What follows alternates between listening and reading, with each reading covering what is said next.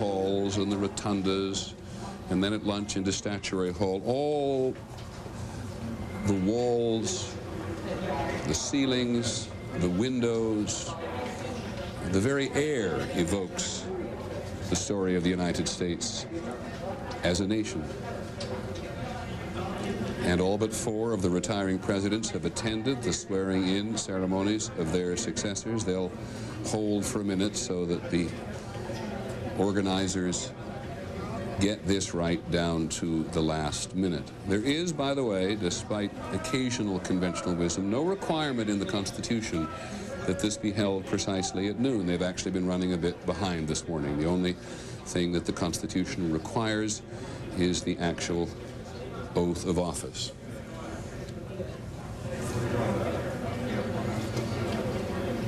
Various members of the Senate and House leadership who've come up in those 2 limousines.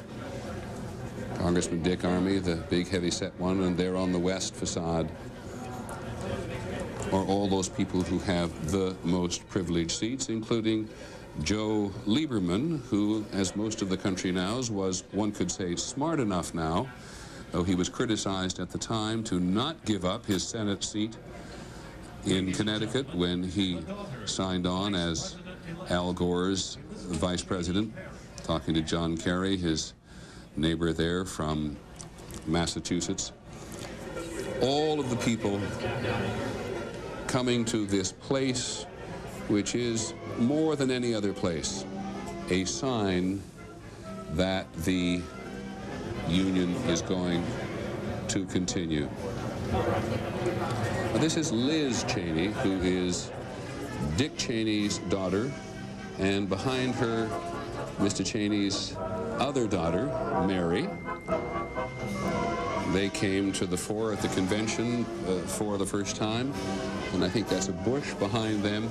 It'll take a while for the country to become familiar with all of the bushes, but over there on the left, you'll get to see him lots of times. There he is right on the left-hand side of the corner, George P., who you also heard at the convention, become something of a very popular character with the young people in the country. That's his mother, George P.'s mother there. He's doing, and there's Jeb Bush, the governor of Florida, who many people, of course, thought would be the political runner in the family after his father, and who must have had some pretty hellish days during the 36 days in the post-election period. Senator Bob Dole, the ubiquitous Senator Dole, he's been everywhere today and appears to enjoy his retirement, and who left the Senate of the United States in more graceful fashion, I think, than many others before him have done, with his wife Elizabeth, who we said may be able to become the new UN ambassador. And there's a face from the past, of course. That was Tom Foley, the former Speaker of the House of Representatives. George Herbert Walker Bush and Mrs. Bush, who continues to be one of the most popular of all former First Ladies, but who some people regard as maybe the toughest political mind in the Bush family. Certainly the one who remembers all of the favors and all of the slights. And with their grandparents are the 2 girls, Jenna and Barbara, named for their grandparents. They're getting a lot of attention. The President-elect told Barbara Bush in an interview she did down at Crawford just the other day, General Powell and talking to Jimmy Carter, the country does know these 2 characters. But it was interesting to hear Mr. Bush tell Barbara Walters in no uncertain terms, Barbara, that he does not want these girls to get the kind of scrutiny that other members of the family he recognizes have to have, and he'll hold people to it if they do.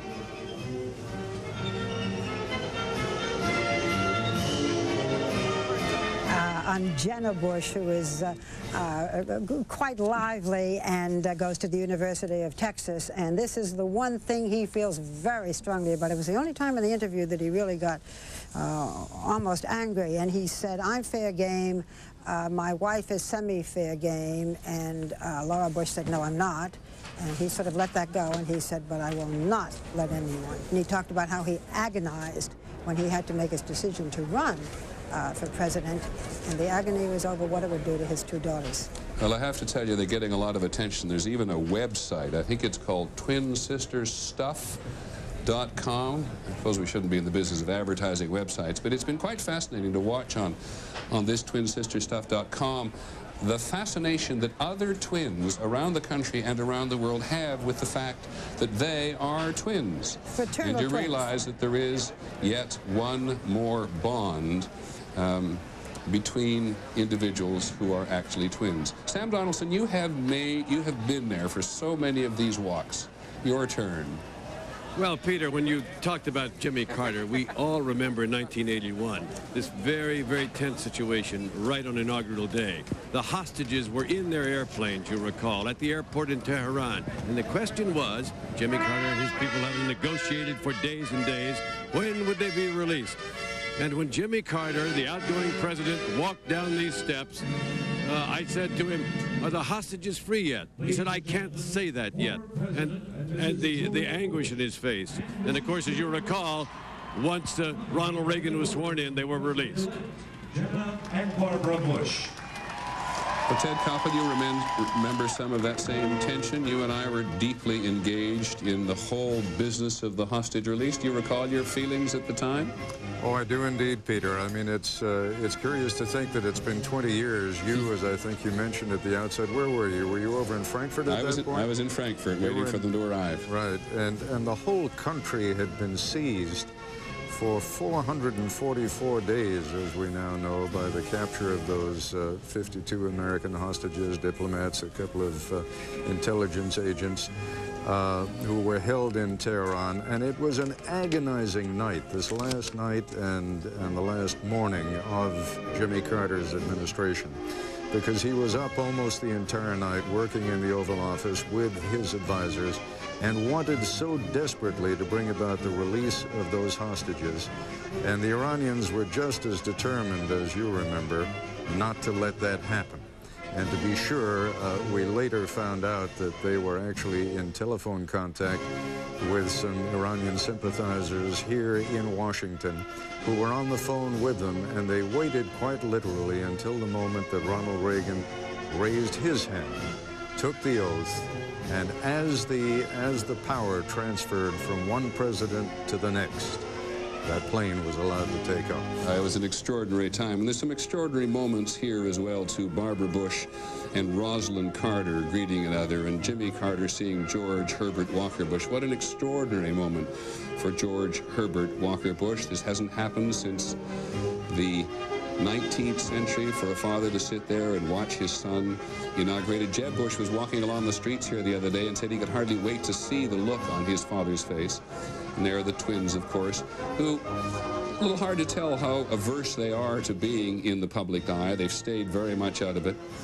And Chelsea Clinton, who I think it's almost universally agreed has had a very, very healthy development from a child into a young woman during the time that her parents spent at the White House. She came back, as you know, when Mrs. Clinton was campaigning for the Senate, she came back and joined her father on some of the last official trips and occasions.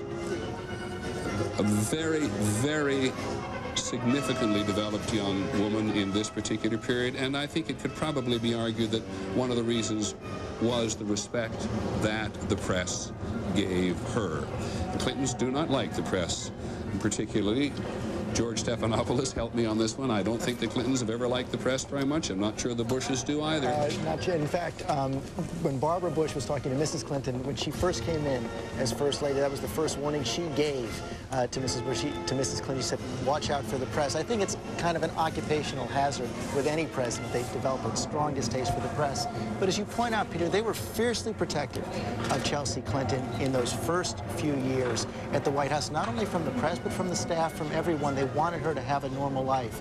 And it was only when she chose to start coming out more, basically in her father's 1996 campaign, that she started to play a more public role. And as you point out as well, the press was always respectful of that. The modern press may be more voracious, but it has always been us, as historians remind us time and again, when this American couple enters the White House, they become the object of attention in every imaginable way. Their outward face to the country, we want to know about their inner thinking, and there's some great debate always going on within us as a country as how close and how intimate we wish to be with our presidents, what is presidential, what is not. And yet it seems to me that on an occasion like this, Ted Koppel, that we want to see as much as we can.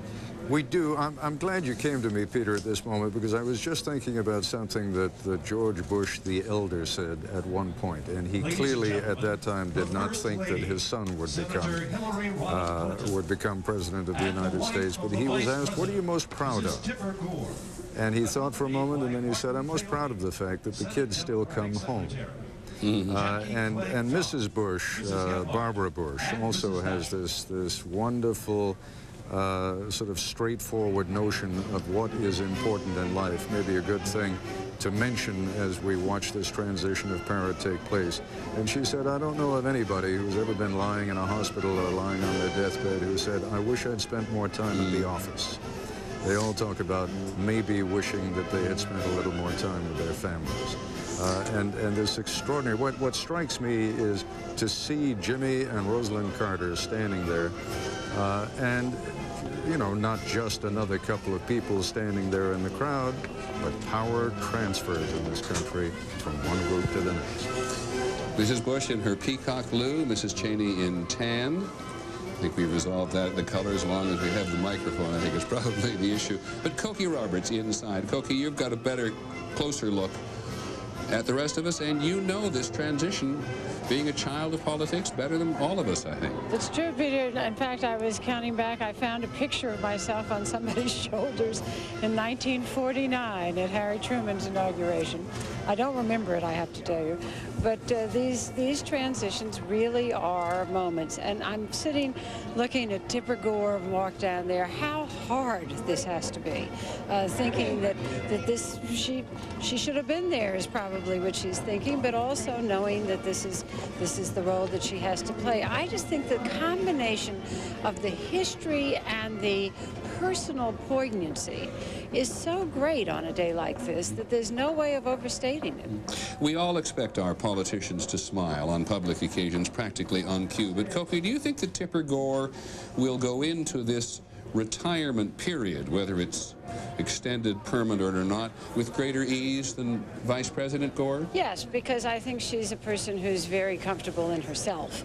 And she has causes that she cares deeply about, particularly mental health.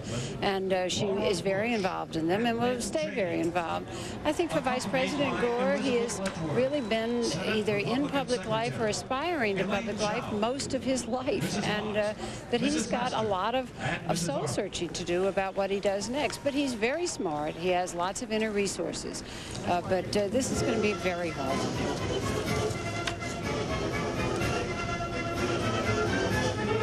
Look at the ladies. I'm apologize, Cokie. I don't know who the woman in red is. Well, let's see. I have to stand in a different place for me to be able to see who the woman in red is. She may simply be an official. I think she may just be an official. There's no such thing as just an official, I grant you. I think she may be an aide. Yes, that she is the, apparently she is an aide in the Senate. Okay.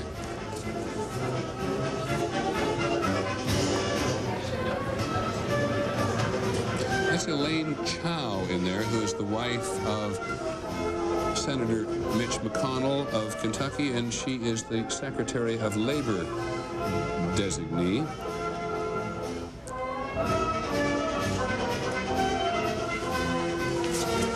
The Marine Band, always, always, always in our background. No other band in the United States so associated with public occasions as this, sometimes known as the President's Own. Played at every inauguration since Thomas Jefferson's in 1801. He gave them the title, the Marine's Own. Perhaps we can just listen.